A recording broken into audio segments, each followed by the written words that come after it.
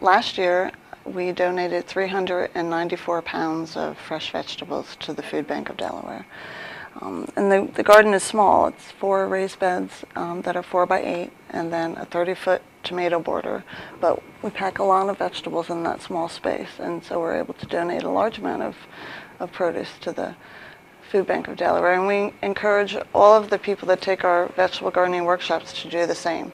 We have signs advertising Plant a Row for the Hungry program out back, and then people that come off the path and come into the garden, whenever we speak to the public, we're always promoting that.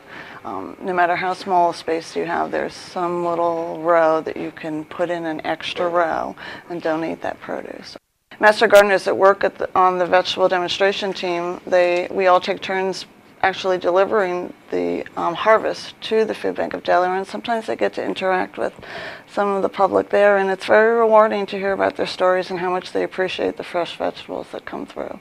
There's a large population that doesn't have access to fresh vegetables, and so they're so appreciative. There was one of our master gardeners that works on the vegetable demonstration team that shared a story with everyone. She went and she delivered the full harvest, and so there was a lot of variety there, and there were people that were there at the time that she made that delivery, and they were just so excited to see that, and they said, "You have no idea how much we appreciate this." We have a garden in spring, summer, and the fall, and sometimes, some years, we even overwinter a plot.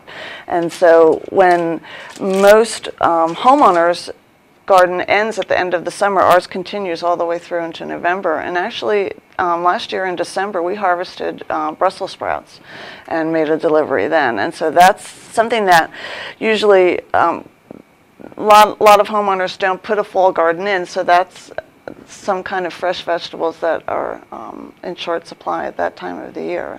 I did a cooking with greens workshop, and one of the beds I sowed all with greens, and there's dandelion greens out there, there's Chinese broccoli out there, kale, collards, Swiss chard, all kinds of different greens that people don't usually purchase at the store, wouldn't necessarily grow at home, but are very nutritious, and so it gives us an opportunity to donate a lot of nice vegetables.